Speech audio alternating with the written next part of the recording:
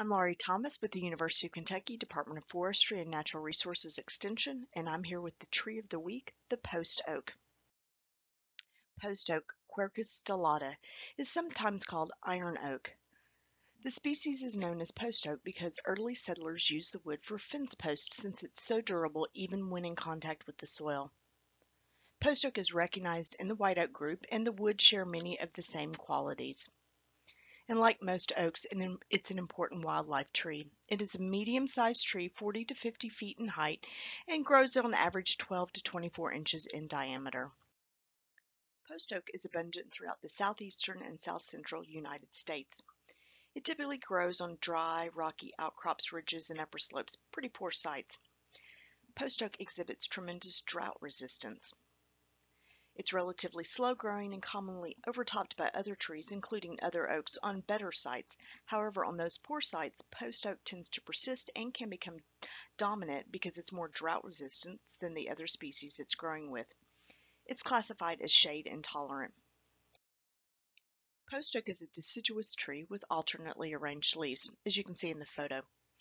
The leaves are simple, which means they're made up of one blade. They're oblong in shape and about 6 to 10 inches long.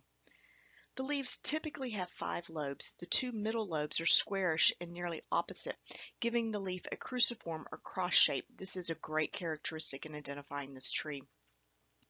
The leaves tend to be thick and green above with scattered stellate hairs, and the underside is paler and typically pubescent or hairy. Post oak makes a lovely landscape or shade tree.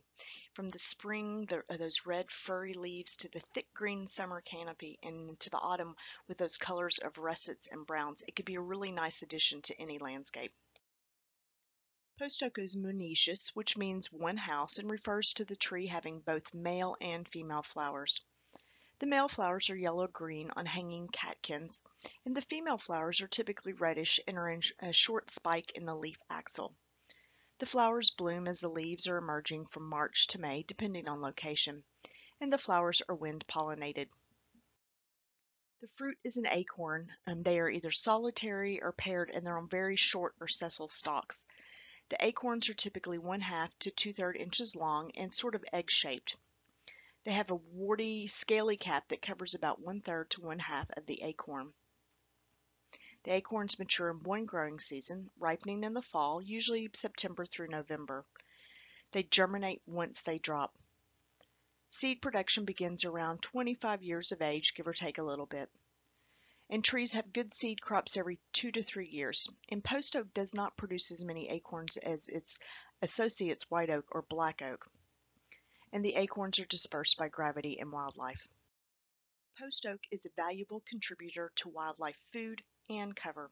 The acorns provide high-energy food during fall and winter and are considered important in the diet of wild turkey, white-tailed deer, squirrels, and many other rodents. When these acorns are available, the animals have lots of food to eat, so they're fattened quickly and they go through winter in good condition and are most likely to produce healthy young in the spring. The leaves are used for nest building by birds, squirrels, and raccoons, and the cavities in these trees provide nests and dens for various birds and mammals. The bark of post oak is ashy gray and initially quite scaly, but as the tree ages it becomes more blocky with ridges. Overall, the bark looks pretty similar to white oak. The wood of post oak is light to medium brown in color, though there can be a fair amount of variation in that color. It has medium to large pores and is fairly coarse-grained. Post oak has a very good resistance to decay, hence the name post oak being used for fence posts.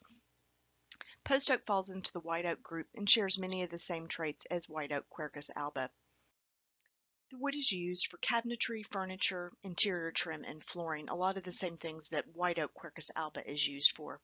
The wood is also used for railroad ties, construction timber, wood chips for smoking meats, and for fence posts. You remember where it gets its name from.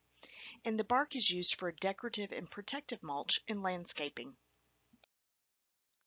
The national champion post oak is in Cherokee, Alabama. It's 255 inches in circumference, 95 feet tall, with a 122-foot crown spread.